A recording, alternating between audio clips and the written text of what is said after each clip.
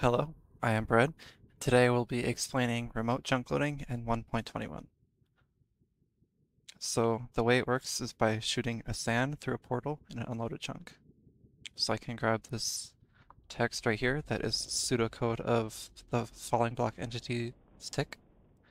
So it starts by moving the falling block and then doing the portal logic.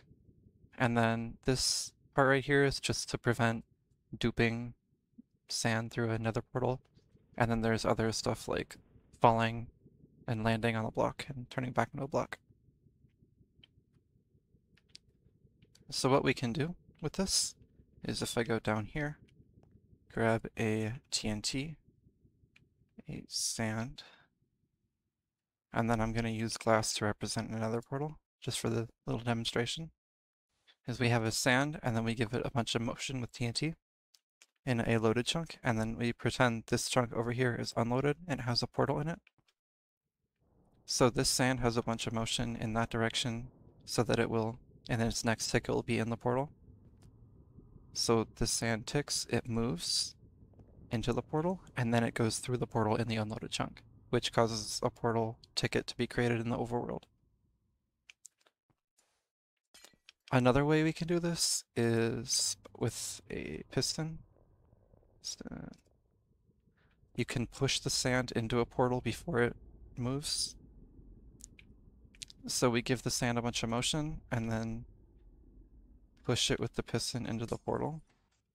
So it's inside the portal right here. And then it will move. And then it will tick portal in this location. So it'll go through to the overworld in this location and generate another portal in this location in the overworld. So you can remotely load any chunk anywhere in the overworld or the nether. So what I had done with this is created this proof of concept sand cannon with a portal down there where you can input the TNT amount. I'm going to make this last just to show it work. And then I'm going to turn off my chunk loading. And then push this button to fire it. Now we can see the TNT goes up and around into this blast chamber right here with the sand. And then it just goes up and around to reduce the height of the cannon. So now it's installing the second direction. And then the sand is going to get pushed over here into the portal. And then that's going to set it in portal to true. So after it moves, it will go through the portal. And then we push it up here and then push it into a powdered snow so it just loses its X and Z motion after it ticks. And then so the sand is up here right now. Oh. So when I turn my chunk loading back on, if I log ticket, we should see some portal ticket messages in chat where the sand goes through the portal. Yeah, we can see there is 2 portal tickets created, so we can teleport to those. We can see that a portal was generated right here, and here's the sand item. It's pretty cool. What else you can do with this is something a little larger that I've been working on over the past couple weeks, is a pearl cannon that works with the sand remote chunk loading. So if I grab a end portal, an ender pearl, and then I have this test location on the panel right here, push the encode button, and then we can throw a pearl. This is going to be quite laggy because there's a lot of TNT in order to go any reasonable amount of distance, because the sand can only travel for 1 tick and then it goes to the portal.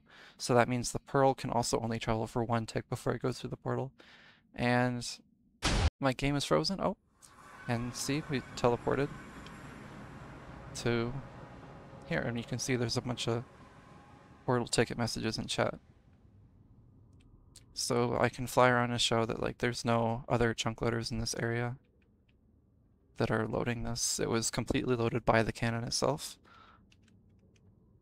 So I can go back to the cannon and kind of show how this works. There's like a little sand tower up here that drops the sand into the middle of the basket. And then there's no lava here right now because I have explosion no block damage enabled. But in like a real cannon, there would be lava here to prevent the TNT from just blowing up everything.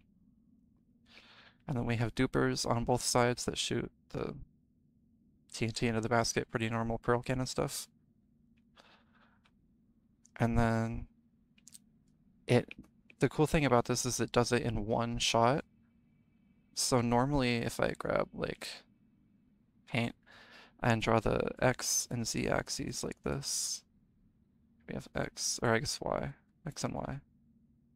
And then I'll draw a TNT right here, T and T. So if we align the sand to the optimal position to get the most X motion, and then the pearl in the optimal position, then in their first tick of motion, the pearl is going to go farther than the sand because its feet height are closer to its eye height. So what we need to do is kind of bring the pearl to what seems like a suboptimal position, so it also gets a little bit of upwards motion, but it also gets less X and Z motion, so we can see the X motion of these two are the same. But then the pearl has a bunch of Y motion, so we have a piston pushing down. Pretend that looks like a piston. It's pushing down a slime block in the basket to cancel out all the Y motion of the pearl, so then it ends up just going in a straight line exactly as much as the sand does. So to show that in action, I am going to reduce the TNT amount in the cannon, so like the game is actually playable. Oh, and then encode it.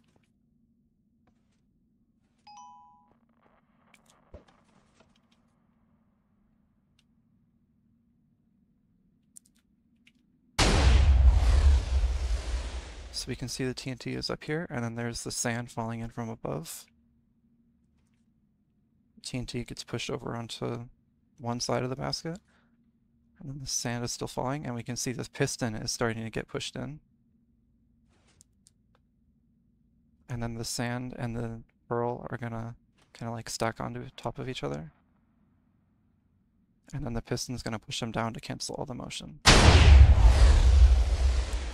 So I can use the data get command to show the motion of the sand and the pearl. So we can see the motion of the sand is 5.816, -1, -128.429. And I can do the same for the pearl.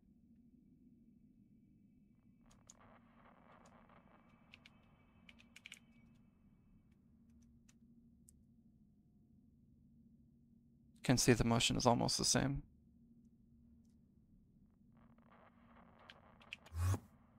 Oh. What? Yeah, that's remote chunk loading in 1.21. Pretty much all of this is irrelevant now because of the new changes in the new snapshot. They just made Ender Pearls load chunks, which is kind of cool for cannons.